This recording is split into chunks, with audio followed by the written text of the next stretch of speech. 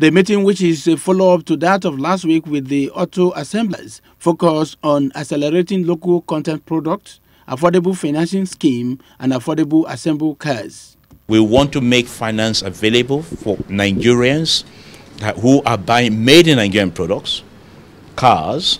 For that particular scheme, is tied to the products made in Nigeria. The minister, while appealing to Nigerians to buy into the automotive policy, stressed that for the country to remain #1 economy in Africa, it must think big.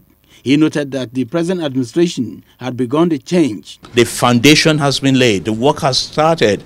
We're making big progress. You just need time to complete it. Edina Justice, NTA News.